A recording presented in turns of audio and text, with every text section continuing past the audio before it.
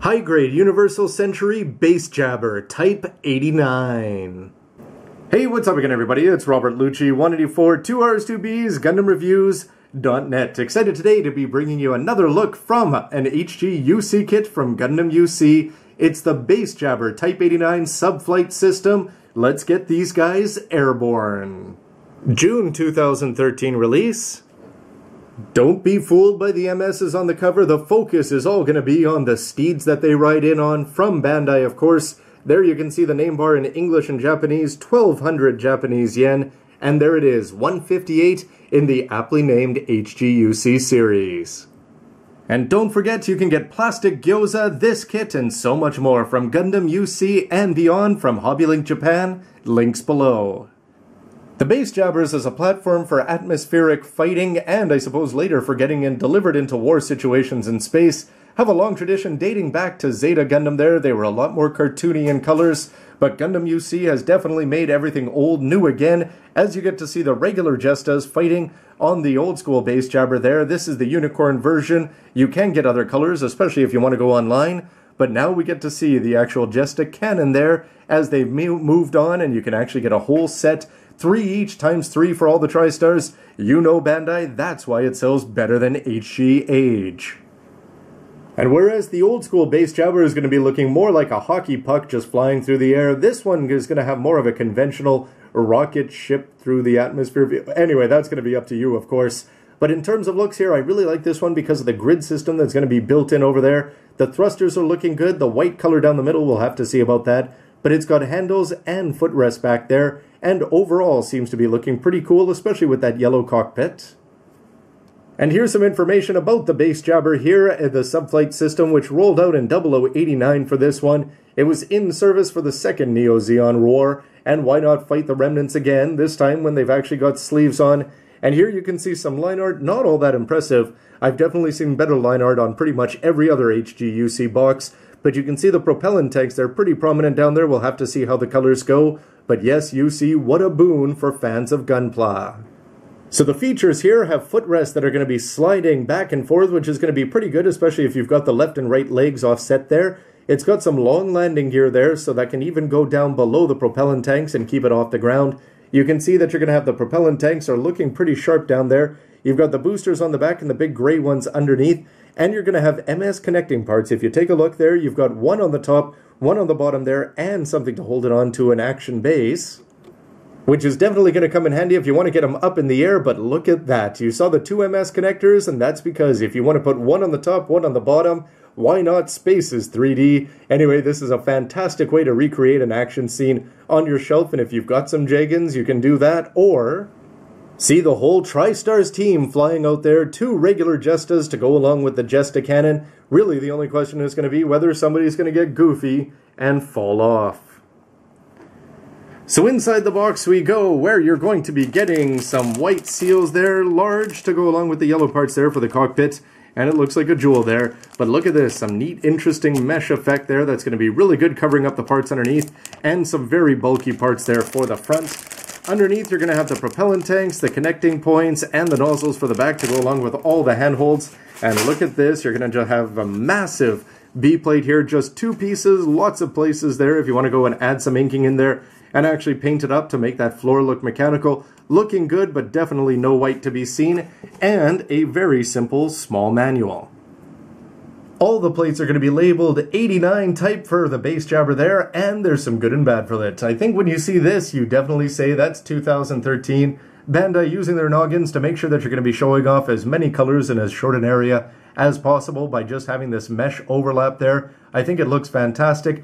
At the same time, you can see down here that these parts are going to be prominently on the front. They're just going to be attaching on there, and they're all painted up by a pro to have some nice gray on there. Not going to be happening here until we check the actual seals. But on the other hand, you're also going to have these oversized large pieces that are going to be making up the front of the kit.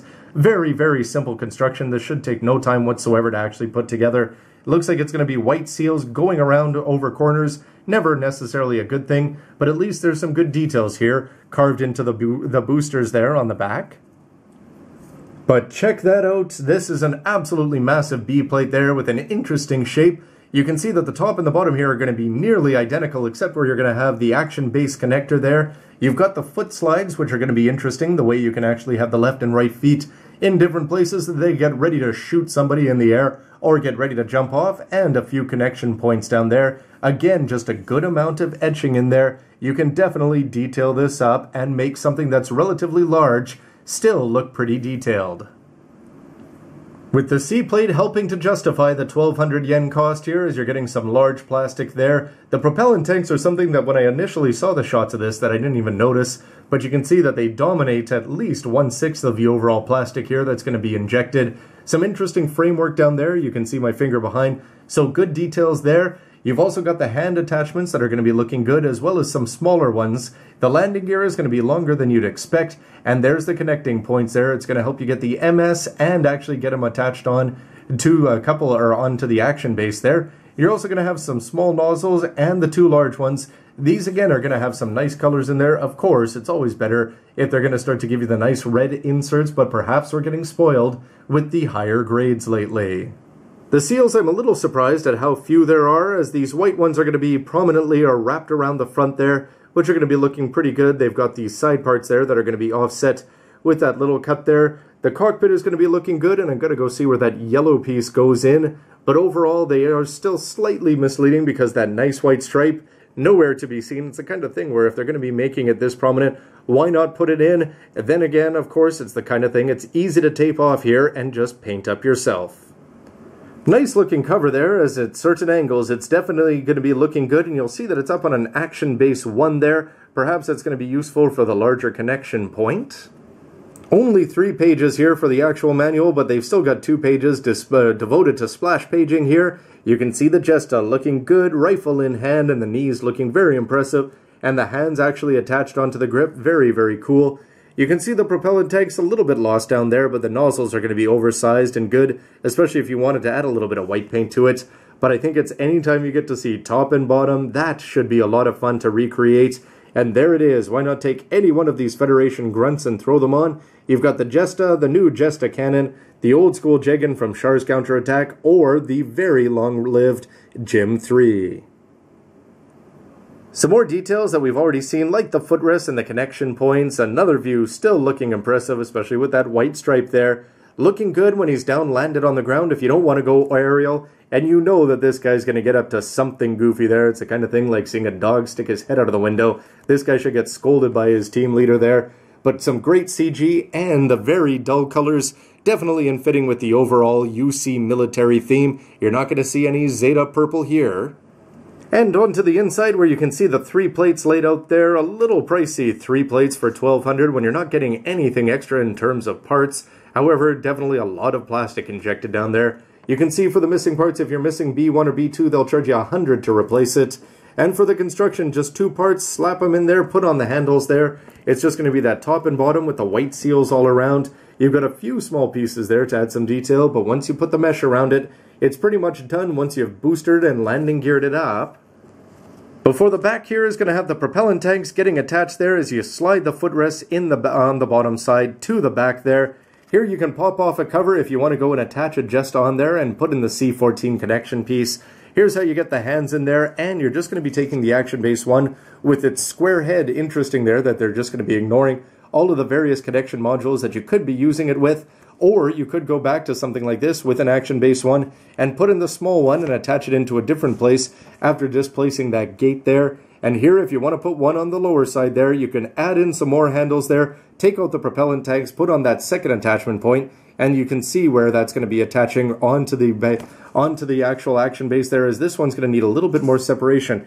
Here it looks like you're just attaching it right into the square hole there, whereas this one's going to be actually attached onto the part, and then you can attach it in there and get them up in aerial, and you'll have that extra separation by that extra connecting piece there. Looking very cool. Again, that is just way too much fun and the kind of thing you pay a lot of money for at an amusement park.